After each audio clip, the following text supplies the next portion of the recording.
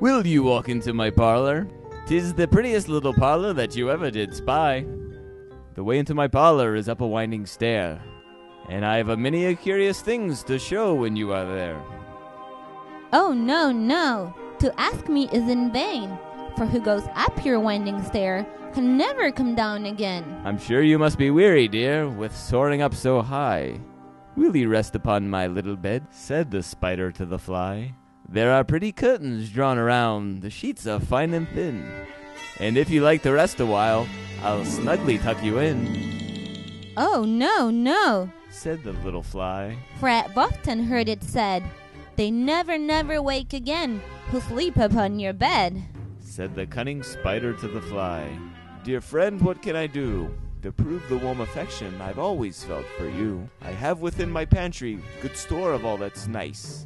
I'm sure you're very welcome. Will you please take a slice? Oh, no, no. Kind sir, that cannot be. I've heard what's in your pantry, and I do not wish to see. Sweet creature, you're witty and you're wise.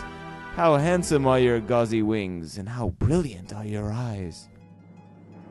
I've a little looking glass upon my parlor shelf. If you'll step in one moment, dear, you shall behold yourself. I thank you, gentle sir, for what you're pleased to say, and bidding you good morning now, I'll call another day. The spider turned him round about and went into his den, for well he knew the silly fly would soon come back again.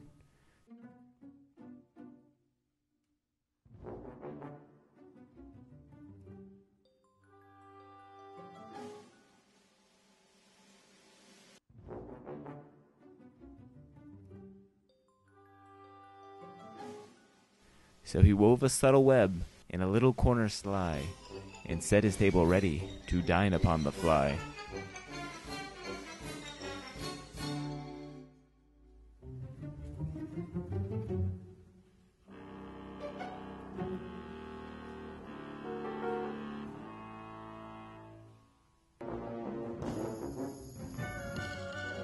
Then he came out to his door again, and merrily did sing, come hither, hither, pretty fly, with the pearl and silver wing.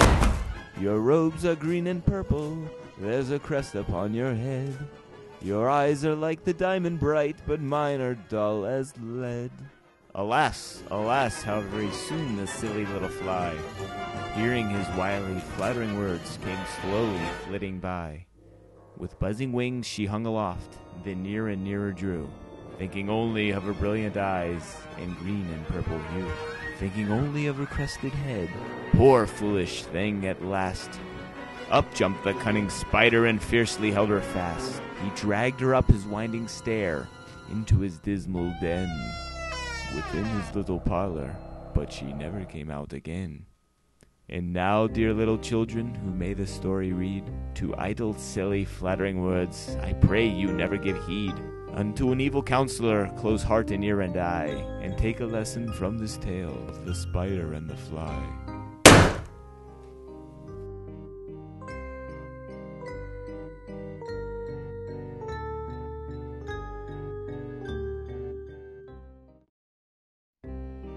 And take a lesson from this tale of the spider and the fly.